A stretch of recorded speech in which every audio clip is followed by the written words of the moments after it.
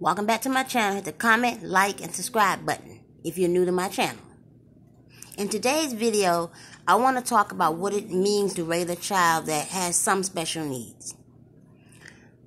I have a daughter, and she does have some special needs where she has a speech delay. And for a long time, many people would say, she's not going to be able to do this, she's not going to be able to do that. And when she was real little, she struggled with things. But it was my faith in God and me as a parent working hard to get her where she needs to be. To where today, she's doing all the things that people didn't think she would do or expect she would do.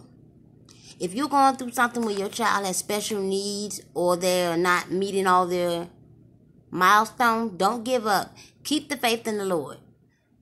Because if you don't, you're not doing you any justice or your child any justice. You're just giving in to what people say. I've had people say, oh, your daughter won't walk. She won't sit up on her own. She won't do this. She won't do that. But I had to learn that what they say doesn't matter. Yeah, there are some days where I do feel defeated. But then I think about the Lord and where He brought her from and where she's come from. So it doesn't matter what your child's going to have a speech delay, they're autistic, ADHD, whatever they may be struggling with in life. If you're there as a parent to support them and you trust in the Lord with all your heart, your child can get through that.